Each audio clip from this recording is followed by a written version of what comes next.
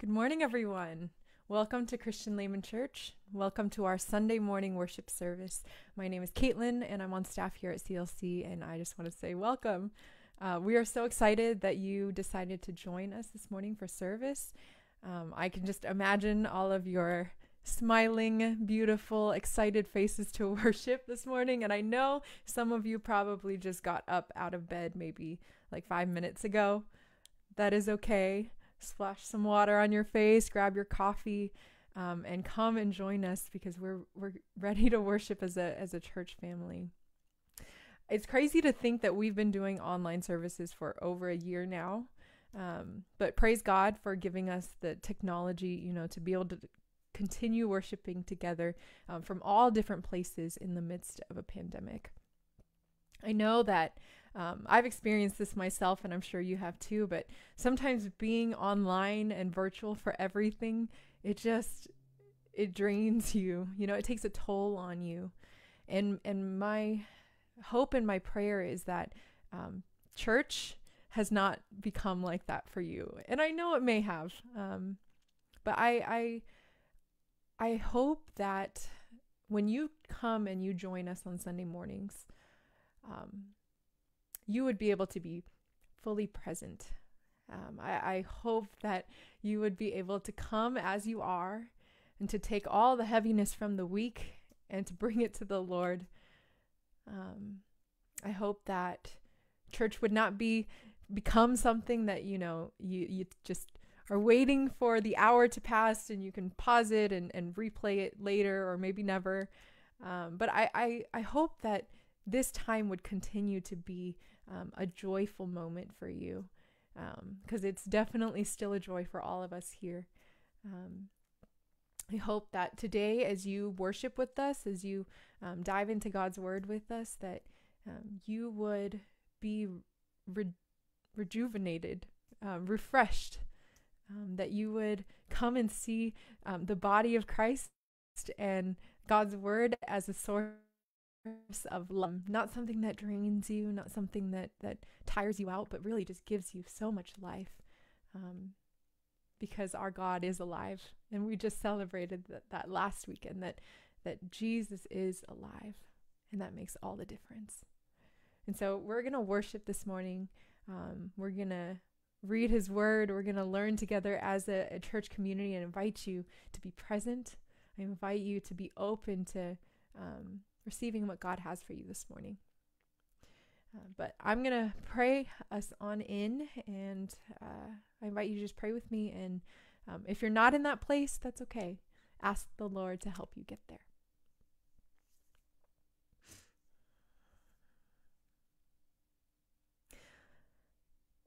Lord God, we are so grateful for you.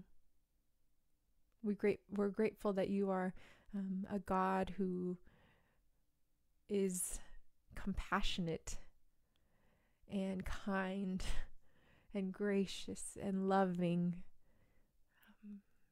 that you are not distant from your people, but you are very close, Lord. That you see us in our circumstances, in our pain, and you suffer with us. You walk with us. You prepare the way for us. You're fighting for us, Lord. That's the type of God that we serve. That's the God that we're worshiping.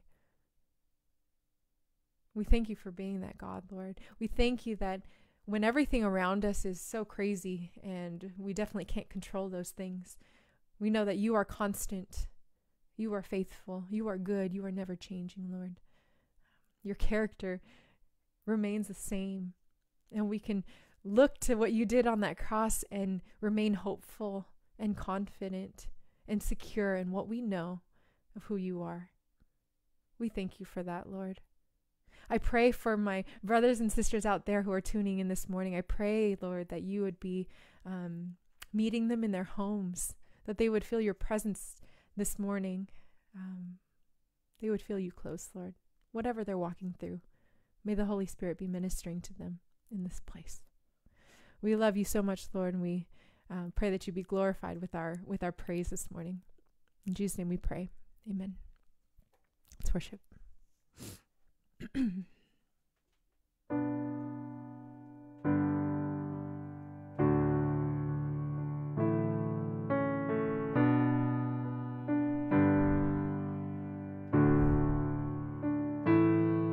Your love never fails and never gives up, never runs out on me. Your love never fails and never gives up, never runs out on me. Your love never fails and never gives up, never runs out on me. Your love.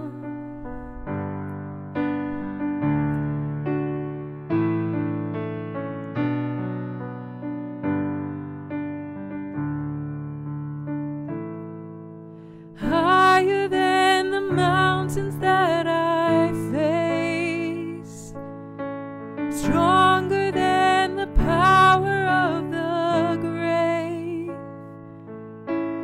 constant in the trial and the change. This one thing remains.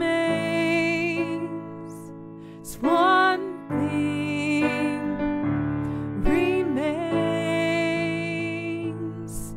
Your love never fails and never gives up, never runs out on me. Your love never fails and never gives up, never runs out on me.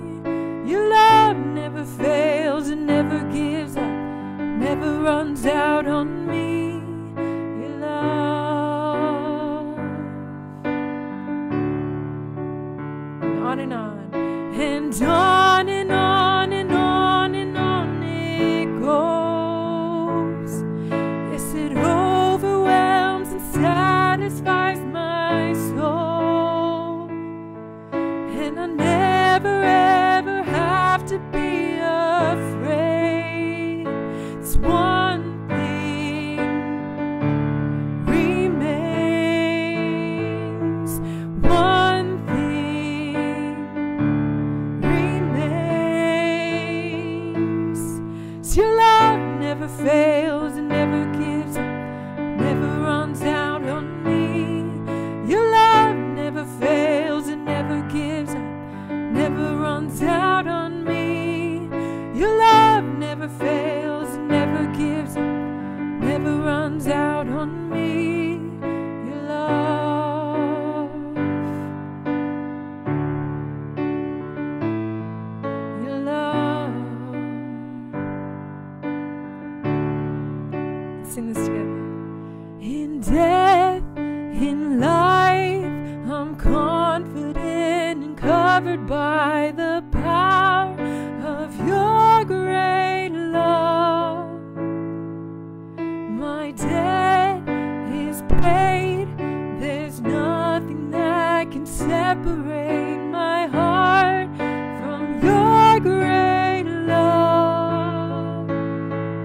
In death, in life, I'm confident and covered by the power of your great love. My debt is paid. There's nothing that can separate my heart from your great love.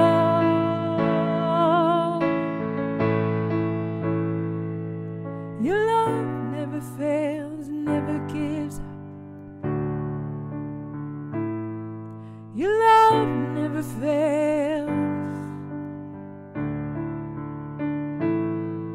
Your love never fails and never gives up, never runs out on me. Your love never fails and never gives up, never runs out on me. Your love never fails and never gives up, never runs out on me.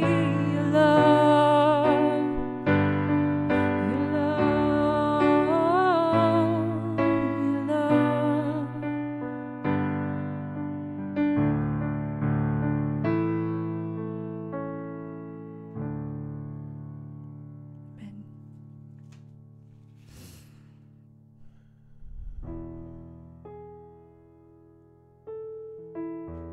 Amen. ask that the Holy Spirit would fill us up this morning.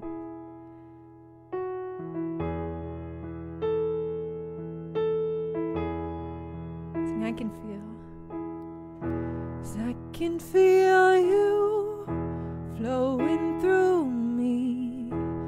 Holy Spirit, come and fill me up. Come and fill me up.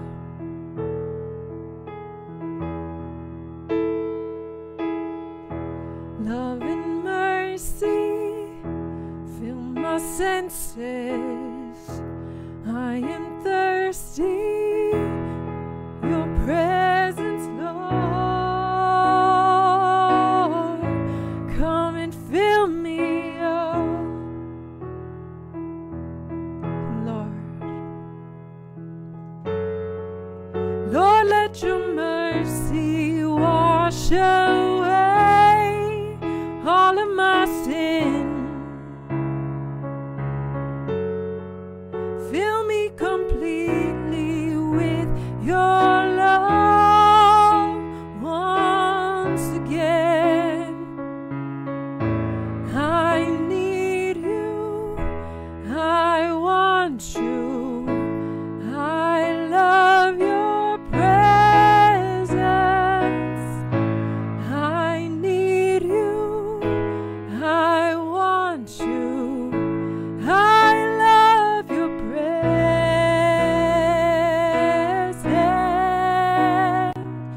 Lord.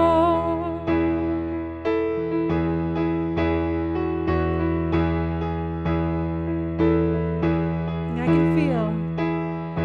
I can feel you wind through me. Holy Spirit, come and fill me up. Come and fill me up. Love and mercy. Love and mercy, fill my senses. I am thirsty for your presence, Lord. Come and fill me up.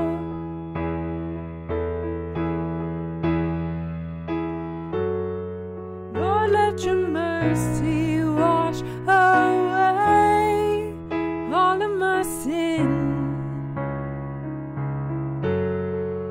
Fill me completely with your love once again. Oh Lord, Lord, let your mercy wash away all of my sin. Fill me completely with your love once again. I need you, I want you, I love your presence. I need you, I want you, I love your presence, Lord.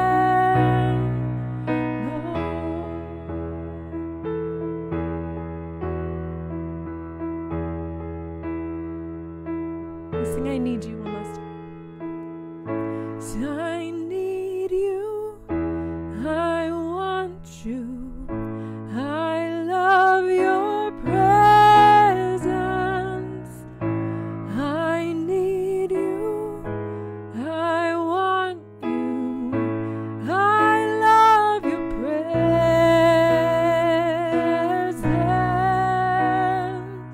Lord.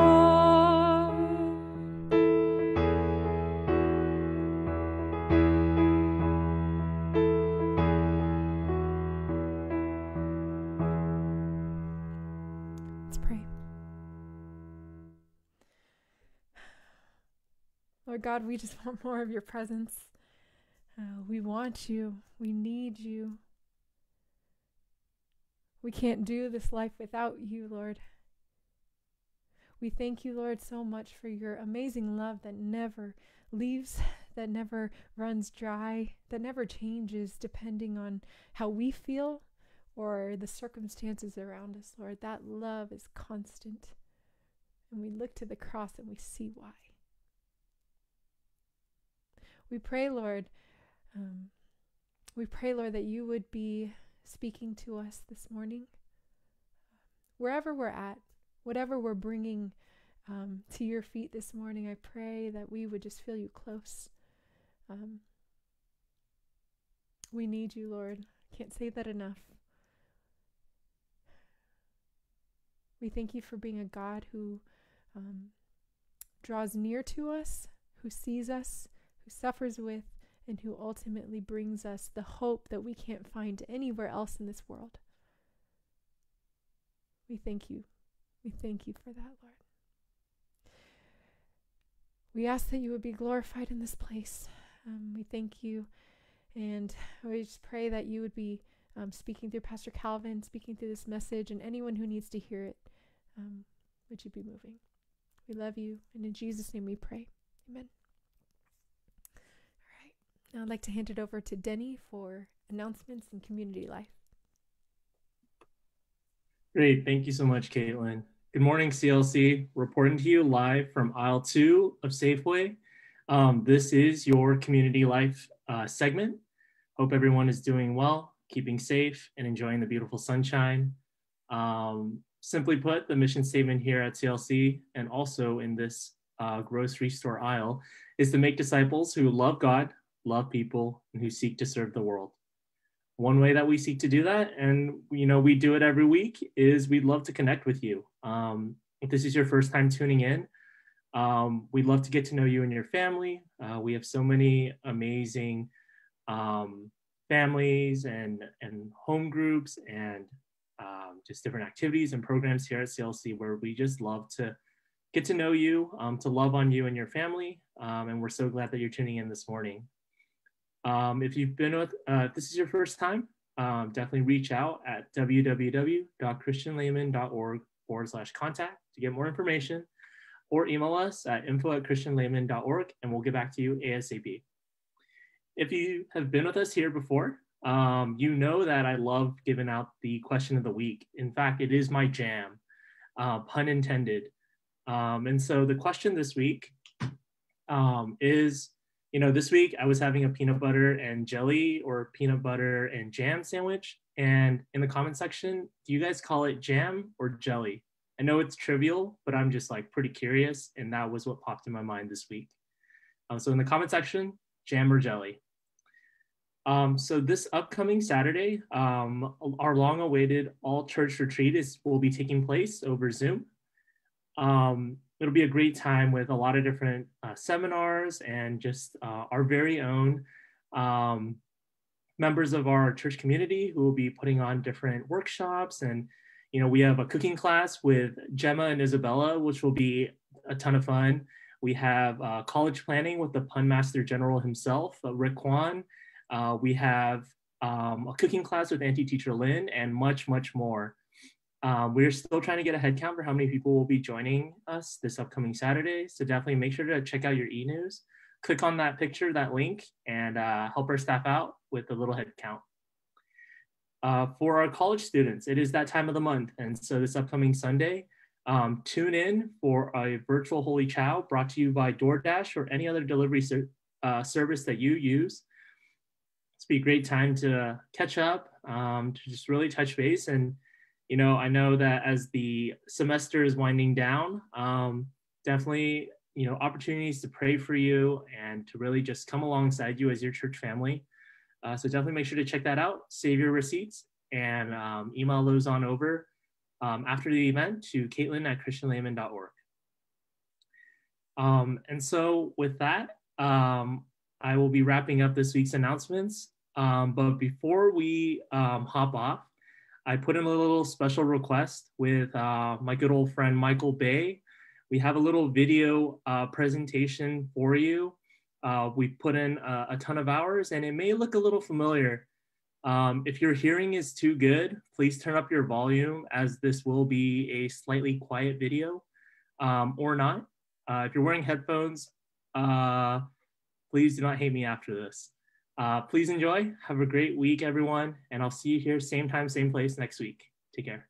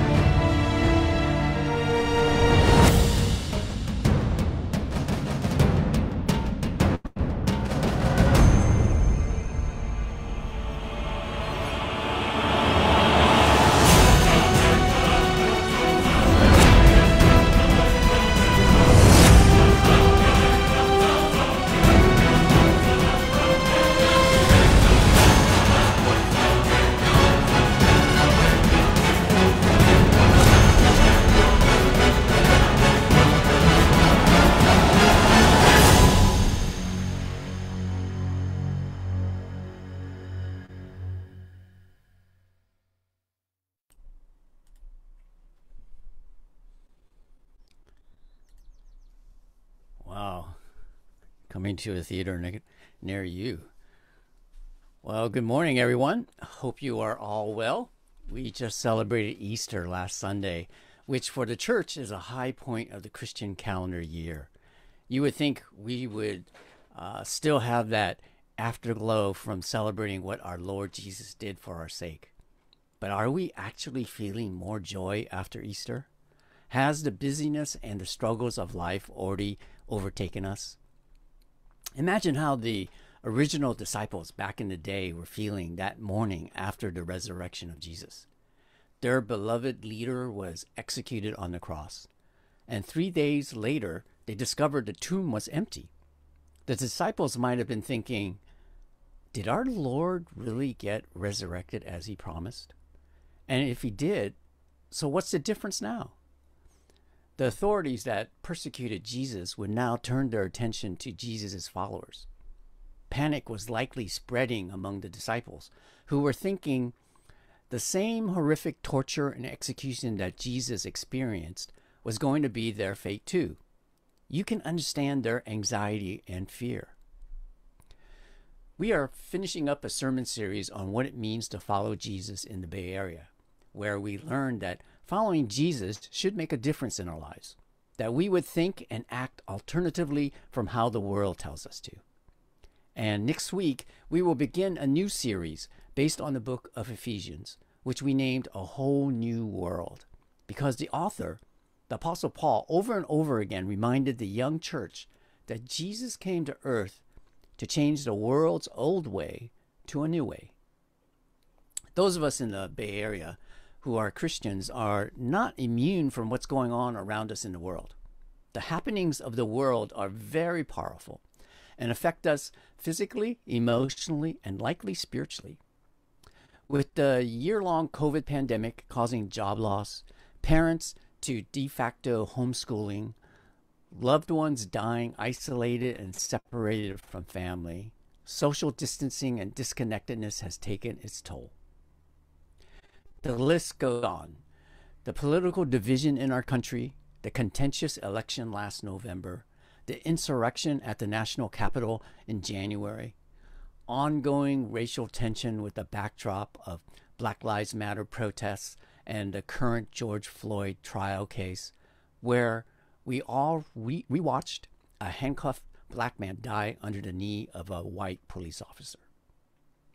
With continued gun violence, mass shootings, including the recent tragedy in Atlanta, combined with the already rising incidence of anti-Asian hate violence that seems to have a new case reported daily of an Asian elder being blindsided or an Asian woman getting her purse snatched.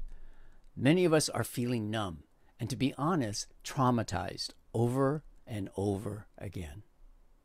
We all have been profoundly impacted by our times. Life is already tough enough. Add trauma-causing events on top of normal life troubles, the anxiety level gets amplified. There's a saying that speaks cynically to the bleakness of man's life. Life is hard, then you die. A surgeon friend of mine shared with me that the reason he retired was because his work was killing him. The stress had a domino effect. He was not physically or emotionally or spiritually well, and was not having any joy in his life. Even when he went on vacations, the night before the time off would end, the thought of returning to treat patients the next morning caused him to have anxiety attacks. I kind of know from my own experience as a dentist and pastor how it seems to seemingly be on call 24/7. Imagine getting pinged or called for an emergency at all hours. And I mean all hours. My friend, for his own and family's sake, decided to hang it up. And even then, it took him 6 months to detox for him to feel any semblance of normal again. When you are so wound up, you lose track of what healthy feels like. But here's the kicker. My friend, a doctor, said he was like suffering from PTSD, something we associate with people coming out of war zones. A light bulb went off in my head. Wow, I realize we all might be feeling PTSD based on the conversations I have been having in my circles. Which makes sense when my African American friends are telling me that the current George Floyd court trial is re-traumatizing for them. The attacks by the legal defense on Mr. Floyd's character and lifestyle as the reason for his death, rather than an officer's knee on his neck, triggered traumatic flashbacks of historical and personal experiences of racism. Recently, a black pastor told some of us that being on constant alert for generations whenever in public for their own safety from violent racism and microaggressions takes a toll on our African American brothers and sisters' health and well-being. In a similar fashion, Asian Americans now taste this bitter reality with the uptick of Asian hate crimes, causing many in our community to be anxious and fearful, even paranoid when on the streets, having to constantly look over their shoulders. If not just for their own sake, the increased concern for our vulnerable seniors who have been specifically targeted. Many adult children are advising their elderly parents to not venture out from the safety of their homes. Every reported home invasion, store robbery, mugging, shooting, stabbing, assault provokes personal flashbacks of trauma. That is plain wrong to live in constant fear. So, what's the fallout from this trauma and worry? Well, many are expressing depression, sleepless nights, eating disorders, increased anxiety and panic attacks, hyper-alertness for safety. People are feeling stressed out and no peace. And this is from first-hand stories from our own congregation. All of this and more happen to be signs of PTSD. Post-traumatic stress disorder, or PTSD, can develop after very stressful, frightening, or distressing events, like the examples I mentioned earlier, or after a prolonged traumatic experience, like a pandemic. So, what to do? Why would God let this happen to us? Well, Jesus is always someone we should look to for care in such situations. And Jesus did just that after Resurrection Sunday, when he appeared to his disciples who were anxious and likely were feeling PTSD themselves post-resurrection. So let's turn together to the Bible to see what God has to say to us in his word. Reading from John chapter 20, verses 19 to 23, starting with verse 19. On the evening of that day, the first day of the week, the doors being locked where the disciples were for fear of the Jews, Jesus came and stood among them and said to them, "Peace be with you." When he had said this, he showed them his hands and his side. Then the disciples were glad when they saw the Lord. Jesus said to them again, "Peace be with you. As the Father has sent me, even so I am sending you." And when he had said this, he breathed on them and said to them, "Receive the Holy Spirit. If you forgive the sins of any, they are forgiven them. If you withhold forgiveness from any, it is withheld. This is the word of the Lord. From this passage, when you have been traumatized, first find safe place to heal.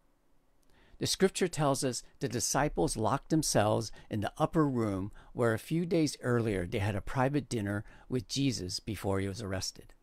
Verse 19 says, on the evening of that day, the first day of the week, the doors being locked where the disciples were for fear of the Jews, Jesus came and stood among them and said to them, "Peace be with you." Scripture here refers to on the evening of that day. So what day is this verse talking about? Today we would say Monday is our first day of the week. But the first day in Jewish culture is actually Sunday, because Saturday is their Sabbath. And can you remember what happened on that particular Sunday morning in Scripture?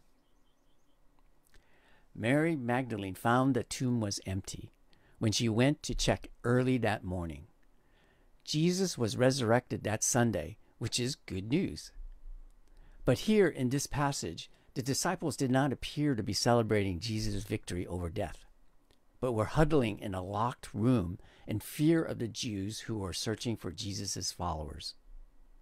The doors being locked means for me that the disciples found a safe place away from trauma. And they did not hide alone, but in the company of each other, which is good advice if you've ever been traumatized.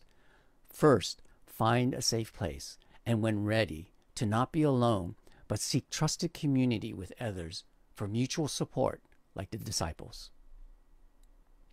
And I don't want us to miss this important detail in this passage. We often tell people that Jesus invites us to come to him. But here, when the disciples were hurting, in fear, anxious, Jesus went supernaturally through the locked solid doors to appear in front of them. Jesus came to them in their time of need. When two or more are gathered in his name, Jesus will show up.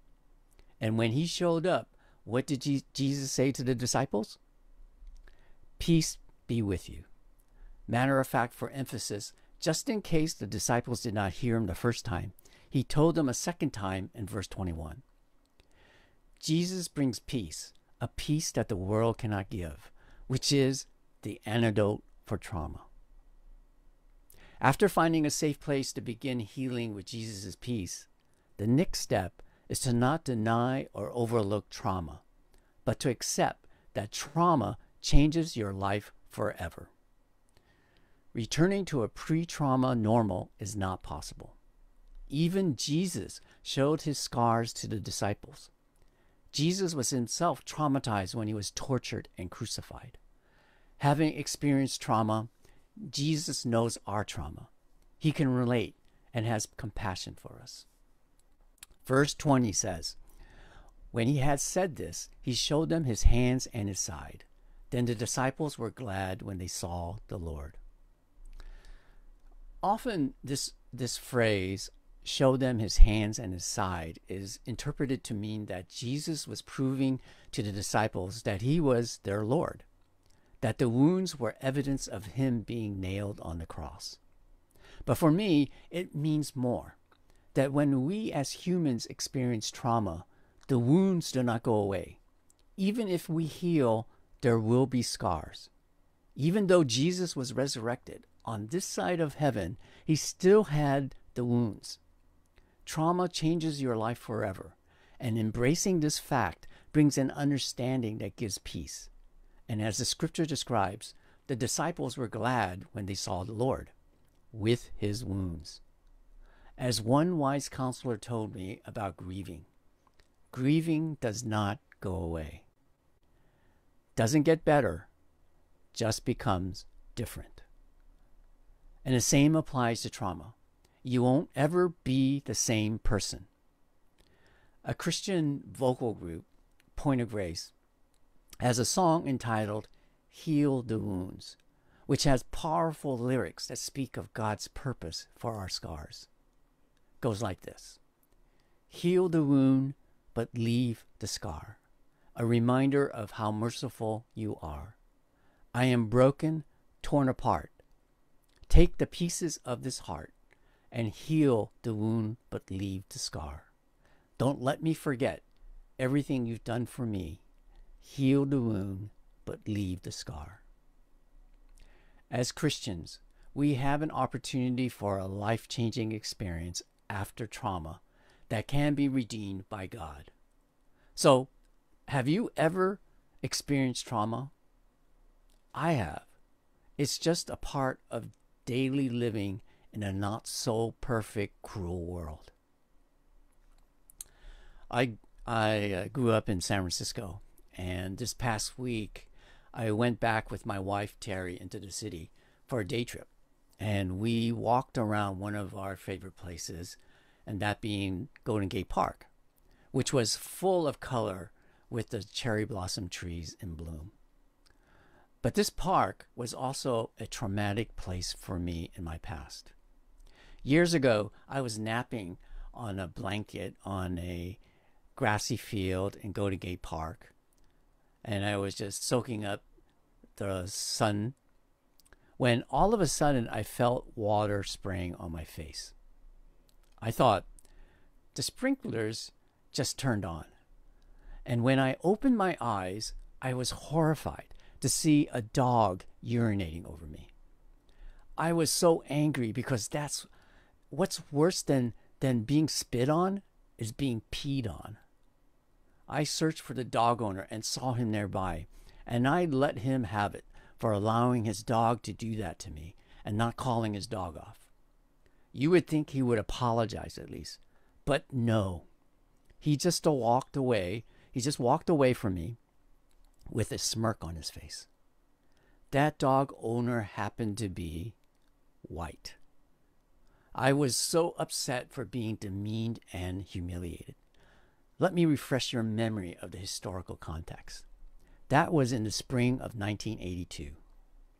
Not a coincidence that it was the same year that a Chinese American named Vincent Chin was murdered in Detroit by a white father and his son, both auto workers who thought he was Japanese. They blamed Vincent Chin for the huge layoffs at American automakers due to the competition from the successful Japanese auto industry. Our nation was having a rise in Asian hate because the American auto industry was suffering a severe economic downturn. Plus, there was growing resentment towards Asian Americans as a whole because of the rapidly growing immigration from East Asia, South Asia, and Southeast Asia into the United States. Many escaping war-torn Vietnam, Cambodia, Laos. Asians were again being scapegoated for the massive job losses and rise in bankruptcies due to the U.S. economy being in a deep recession in the early 80s. Later that year, my brother, walking in Washington, D.C., was catcalled by a construction worker who yelled at him, "Go back from where you came from." Sound familiar to what is happening today? History repeating itself. Thankfully, time has softened my own trauma. As I grow older, my memory is not as sharp, which is in some perverse way good. And God has transformed me to accept that the egregious act of one individual does not mean I can blame an entire group as the same. And God is inviting me to see that trauma can become an opportunity for spiritual growth. And that opportunity is for any one of us to take. Growth that allows one to answer God's call to help others to heal. Verse 21 to 23 says, Jesus said to them again, "Peace be with you. As the Father has sent me, even so I am sending you." And when he had said this, he breathed on them and said to them, "Receive the Holy Spirit. If you forgive the sins of any, they are forgiven them. If you withhold forgiveness from any, it is withheld." We are told Jesus is sending his disciples apparently on some sort of mission. And to empower them, to prepare them for the work, he took a page out of the creation story, by breathing the Holy Spirit into the disciples as God breathed life into man. As followers of Jesus, we are given the Holy Spirit, who is our guide, our counselor, our helper, who gives us peace to overcome the fear and anxiety from trauma in our lives. And with that peace, we can step into a hurtful world. And why is Jesus sending us out? Simply said, to spread the good news of Jesus to the traumatized in the world. The story of those who have suffered trauma is Jesus' story. And Jesus' story is our story. Jesus knows us and he understands us because Jesus is the ultimate wounded healer. To be Christ-like, we are to be wounded healers too. In verse 23, Jesus told the disciples, if you forgive the sins of any, they are forgiven them. If you withhold forgiveness from any, it is withheld. Now, this is an interesting command by Jesus. Does Jesus mean literally that we have the power to forgive sins? I don't think so. Only God has that authority and power. What Jesus meant here is that his followers have the responsibility to share the good news of Jesus to others. Only then will people have the chance to come to Jesus for forgiveness. If we are not obedient to reach out, which we can be prone to when we are wallowing in our own miseries and pain, unreached people cannot know how they can receive forgiveness and healing from their suffering if we don't act. And when we have experienced trauma ourselves, our trauma gives us common ground with others who suffer trauma. We are not better, but we have something in common that connects us relationally. Dealing with our trauma grows us with the Holy Spirit's help in compassion for others. And we definitely must have sufficient empathy to lovingly serve others in the name of Jesus. My big idea this morning is that God has a purpose for people on the other side of trauma. My hope is that this would be encouragement for everyone listening. I want to pause for a moment to address something to those who are hurting terribly right now. Maybe you are angry and bitter, disappointed in people who have hurt you deeply. Circumstances and relationships have not been in your favor. For some, it is not just trust in people, but also trust in God that has been damaged. You are not in any state ready to help others who are hurting because your own pain is still too great. The wounds are still open and fresh. That's okay. God wants you to take the necessary time to heal. He knows you're suffering and he loves you enough to walk alongside you. I've been there myself, and God patiently waited for me. And when I was ready, I heard the gentle whisper that God has a purpose for people on the other side of trauma. And I am grateful that this God-given purpose is exemplified here at CLC when we partner with others in serving the less fortunate that are often traumatized. Like with Freely and Hope, who serves girls and women who have suffered sexual violence in Kenya and other parts of Africa. Or City Team Ministries, SF in Oakland, helping many who are in recovery groups and trying to get their lives back in order to re-enter society. Or First Press Berkeley, feeding hot meals to the homeless and under-resourced. Turning Point Women's Shelter, where our home groups are cooking meals once a month for the women, many who are single moms and have suffered abuse or human trafficking.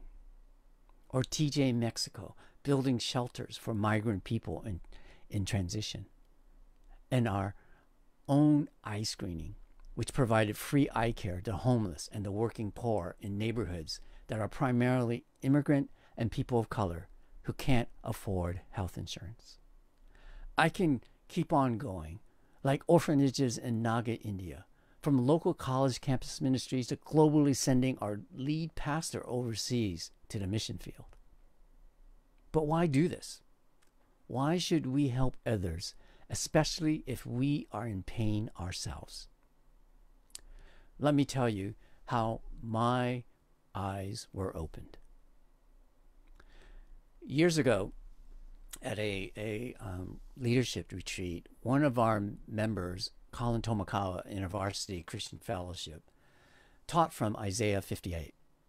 During an inductive Bible study, I had one of those aha moments. From Isaiah 58, I heard God say, "Your healing comes as a result of helping others to heal." Seems like a paradox that when we are damaged and of need of healing ourselves, that God says, "Go and help others to heal." If we can get our wounded selves to serve others, God's word promises in Isaiah 58, verse 8, "Then shall your light break forth like the dawn, and your healing shall spring up speedily." As Jesus is the wounded healer, so are we to be also. When experiencing trauma, first find safe refuge, and then embark on a healing process with Jesus to get to a place where one can embrace that trauma changes one's life forever. And hopefully, we let God use us as wounded others who have been wounded like us. Don't let PTSD defeat you, because God has a purpose on the other side of trauma. Let me close now with a prayer for us that is based on Isaiah 58, verses 6 to 9. May this prayer be a blessing and a call to action for us individually and as a church. Church, receive this blessing with eyes wide open. May we loose the bonds of wickedness, to undo the straps of the yoke, to let the oppressed go free, and to break every yoke, to share our bread with the hungry, and bring the homeless poor into our house. When we see the naked, to cover him, and not to hide ourselves from our own flesh. Then shall our light break forth like the dawn, and our healing shall spring up speedily. Our righteousness shall go before us. The glory of the Lord shall be our rear guard. Then we shall call, and the Lord will answer. We shall cry, and he will say, "Here I am." May the peace of our Lord Jesus Christ be with you all. Amen.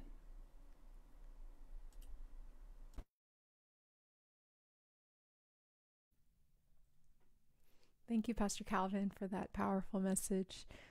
Church, we're going to continue to respond with one more song of worship, and I invite you to just continue reflecting upon Pastor Calvin's words. And I do hope and pray that CLC could be that safe refuge for you. If you're going through trauma and pain and suffering, we're here for you. And we want to invite you to, come into these spaces. And if you have needs, if you have prayer requests, if you have anything that you want to be sharing with us, we have people in our church who love so well and would love to talk with you, connect with you, support you in any way. But most importantly, what we know, it's not that we have all the answers, is that we know the one who does. And so we invite you to come to the fountain of life that we find in Jesus Christ, our hope.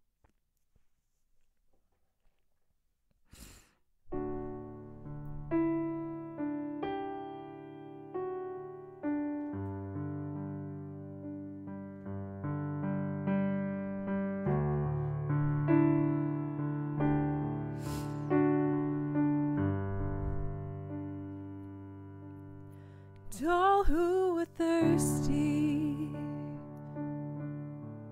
all who are weak, come to the fountain, dip your heart in the stream of life, let the pain and the sorrow washed away in the waves of his mercy.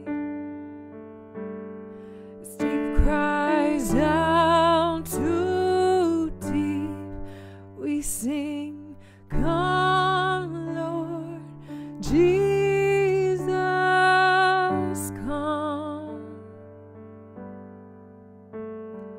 Come Lord Jesus, come. And all who are thirsty, all who are weak, come to the fountain. Dip your heart in the stream of life. Let the pain and the sorrow be washed away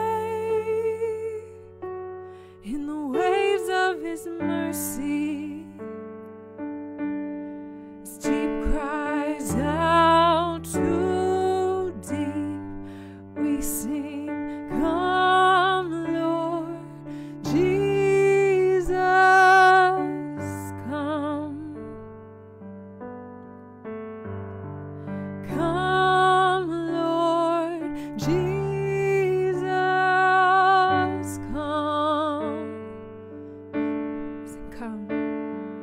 Come Lord Jesus,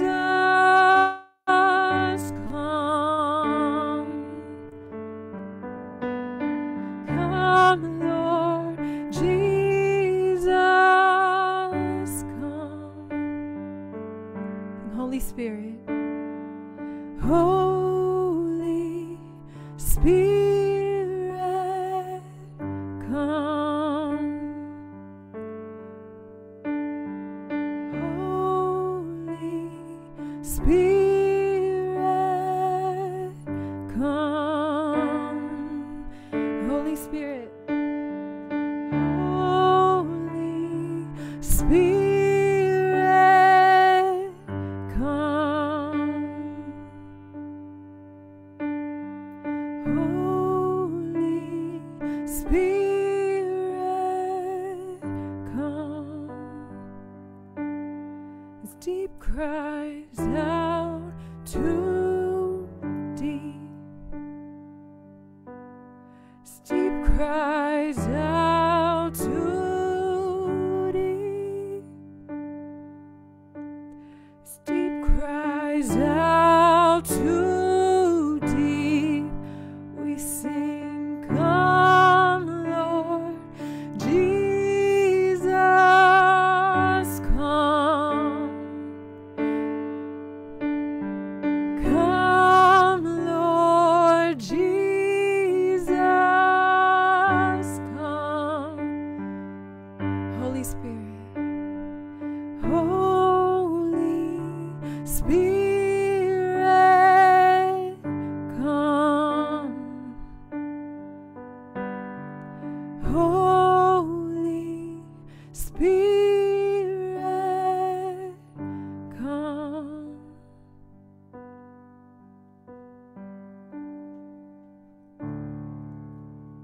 Amen.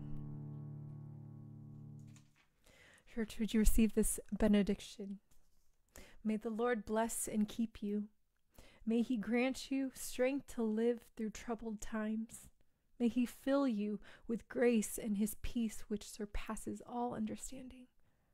May he grant you with the wisdom and the will to do justice, to love mercy, and to walk humbly with him. And may he surround you with his love and lead you in the paths of everlasting life. In Jesus' name we pray. Amen. Thank you all for joining us once again this Sunday. A few quick announcements before we close. We do have our virtual social hall happening right after service. The ID and the password should pop up any moment now, and the link should also be in the chat for easier access. But we'd love to connect with you. We'd love to see your faces and maybe continue chatting about thoughts that you had from the message. And if you do have things that you want to share, that you want to pray with someone about, you can make your way to the social hall. I'm sure we would love to pray for you there. But we also have prayer ministers available every single day of the week. And so if you have those requests, those needs, don't be shy. Just email prayer@christianlayman.org and someone from the team will contact you, give you a phone call this week. Another announcement is Basic Youth. We have service today at 12 p.m. So grab a quick lunch, grab your laptops, and we'll see you online on Zoom at 12 p.m. And last but not least, if you have your tithes or offerings, please make those online at christianlayman.org/give. And it's all up there. It's pretty easy to use. So make your way there. Other than that, that's all we have planned for this Sunday. Thanks again for joining us. We'll see you same time, same place next week. Have a great week.